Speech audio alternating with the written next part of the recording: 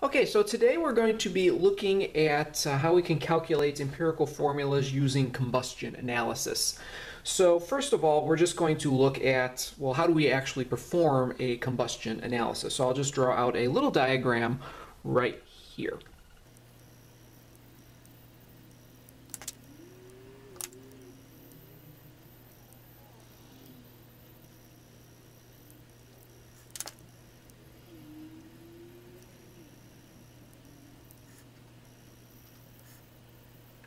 Okay, so what we have here is basically our sample chamber and then two little absorption chambers. And these absorption chambers contain different absorbents. Usually, this it depends all on the system you're actually using, but basically you need something here that absorbs the water, which could either be something like calcium chloride or magnesium perchlorate, so MgClO4. And then something here which absorbs carbon dioxide, which could be potassium hydroxide. So these could be the possible substances you would use. So what happens here is we take our sample and we apply a lot of heat. And remember, this is combustion analysis, so you have to burn the thing. So you put your sample in there with a lot of heat. The oxygen is passing over this, and then the sample literally just burns. And when it burns, it's going to produce carbon dioxide and water. So then the combustion products, your water and your carbon dioxide, are then absorbed. So here we just use the calcium chloride or magnesium perchlorate. This absorbs the water, and then the leftover CO2 passes through this and then is absorbed by the potassium hydroxide. And then at this point, all your combustion products have been absorbed, and then excess oxygen that was in the system just passes through there. And then what we do is, after the reaction, we go here and measure for both of these your change in your mass.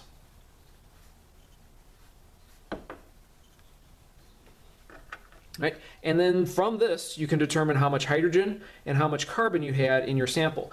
And also we can figure out how much oxygen we had in our sample as well by using a difference.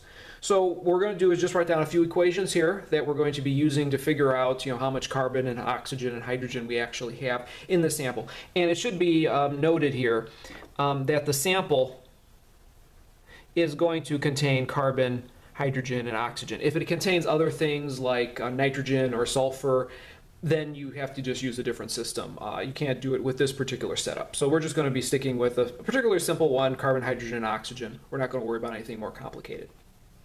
All right, so first up here, when we figure out our change in our mass, we're going to figure out, well, how much hydrogen we actually have in there. So the mass of my hydrogen, and this is going to be the mass of the hydrogen in the sample itself, is going to be equal to the mass of the water. So that's what I'm going to be measuring over here. So how much change in mass I actually have is going to tell me how much water I absorbed. And this, of course, is going to be in grams. So we're going to have here 1 mole of H2O is, of course, 18 grams of H2O. And then we're going to say, well, there are 2 moles of hydrogen atoms per 1 mole of H2O.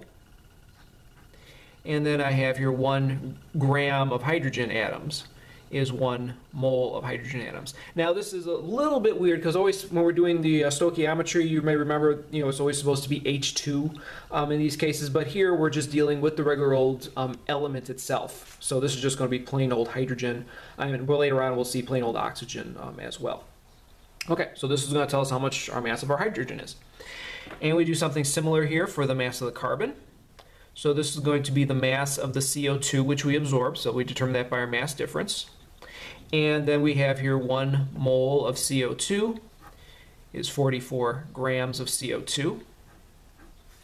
And we have 1 mole of carbon atoms is in every mole of CO2.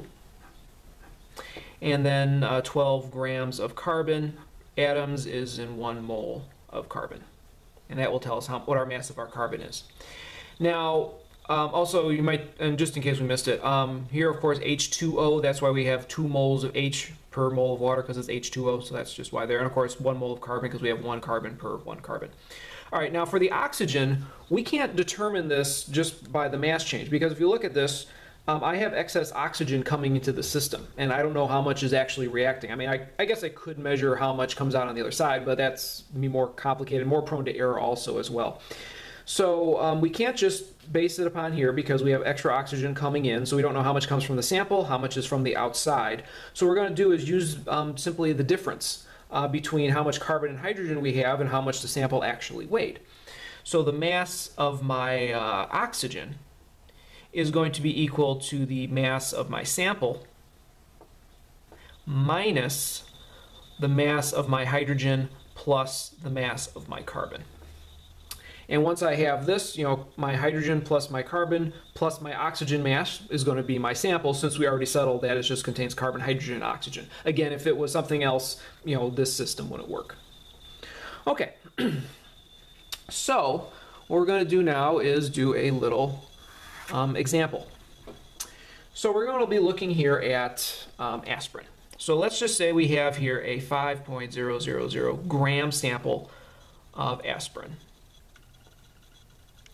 And aspirin, by the way, is called acetyl salicylic acid, ACETYL-SALICYLIC acid. So that's what aspirin, the nomenclature for aspirin is actually acetyl salicylic acid. When you get to if you ever do any organic chemistry, you'll see that. Okay, so this is our sample. And we do our little combustion analysis up here. So we're going to find out what our mass of our water and the mass of the carbon dioxide coming from this was. So we do this, and we get here 2.000 grams of H2O and 11.000 grams of CO2. Okay, and we're just going to figure out our empirical formula, MPI. Right. So, first thing we have to do is determine, how much hydrogen and how much carbon are in there. Then we'll figure out how much oxygen is in there, and then we can just do the empirical formula stuff like we did before. All right. So first up, we'll stick here with the water. So this is going to be my mass of my water, so it's going to be 2.000 grams of H2O. And yeah, we can see that. So then I'm going to have here 1 mole of H2O is 18 grams. And then here 2 moles of H is 1 mole of H2O. And then 1 gram of H per 1 mole of H. Okay, so we run this through, and that's just going to be 2 times 2 over 18, which works out to be, well, 2/9, which is going to be 0.2222 grams of hydrogen. Okay, so this is how many grams of hydrogen were in our original sample there. Next up, we'll do the carbon dioxide. So that's 11.000 grams of CO2. And here 1 mole of CO2 is 44 grams of CO2. And here I have 1 mole of carbon per 1 mole of my CO2. And then here my 12 grams of carbon per mole of carbon. 12 grams of carbon per mole of carbon. So this is going to work out to be 3.000 grams of carbon. So therefore the mass of my oxygen is going to be my 5.000, oops, too many zeros, minus my 3.000 plus my 0.222. And, well, you could add an extra 2 in there, it doesn't really matter. And this is going to come out to be 1.778 grams of oxygen.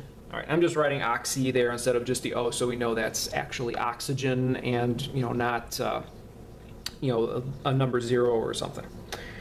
Okay. So from this data, we can now figure out our empirical formula here. So we'll just set up our little table like usual. So here we're going to have, first of all, our atoms. So there's going to be my carbon, hydrogen, and oxygen.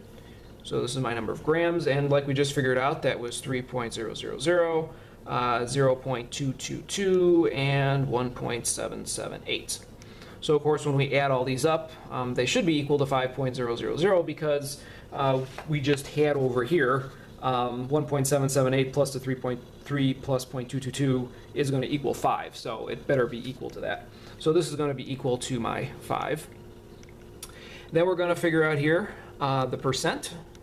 So this is going to be 3.000 over 5.000, and that's just going to be equal to 60%.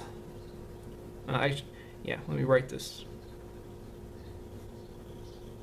60.00, because you always want to make sure you have the actual numbers on there. So it's going to be 60.00. It just happens to work out to be a round number.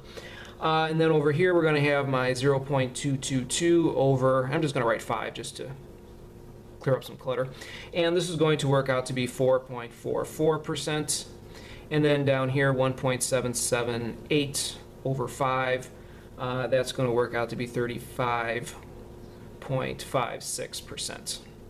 And of course, once you add all these up, this is going to be 100%, which it should be, so we know we didn't screw up on any math there. All right, the next up, we're going to go here and 1 over the atomic weight of each of these.